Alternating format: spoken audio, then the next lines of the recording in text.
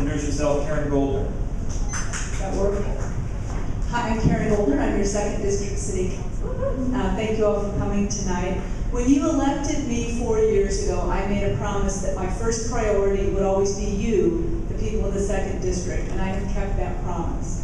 Whether it's a small problem like getting a street light put up somewhere, or larger issues like improving our garbage and recycling contract so that we could double recycling and cut your rates by over $1 million a year.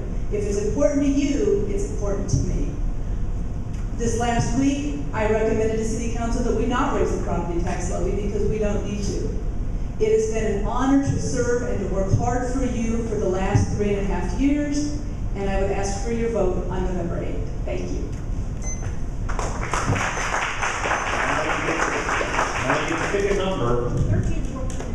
13th worked before. Let's see what we have here.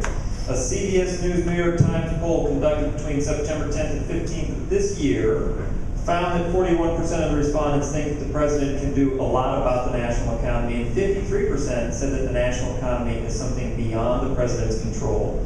Do you think that the city economy is something beyond the control of City Council? And what is the City Council's role in our local economy? Many of the things affecting city government or the city of Fort Wayne's economy are beyond the realm of anybody in this room, and that's a problem. But there are things that we can and should be doing to make sure that Fort Wayne and Allen County are the most competitive places to do business. So I'm really excited about an initiative working with Allen County. We're calling it the Joint Permitting Board, which is sort of a stupid name, but we're looking at all of the different permits that are issued. For instance, right now there are 4 tent permits that are possible to get a tent put up. One might argue that that's 3 too many. So we're working on those kinds of things, and frankly more important things, to make sure that when somebody wants to make an investment in Allen County and Fort Wayne, that they're able to do that competitively, and that we're the best place both in this region and with our within the larger region, not just Northeast Indiana, but the Midwest, to do that. Those are the kinds of things that we need to look at. We need to look at our property tax rates, which again is why I'm suggesting that we keep the levy flat this year.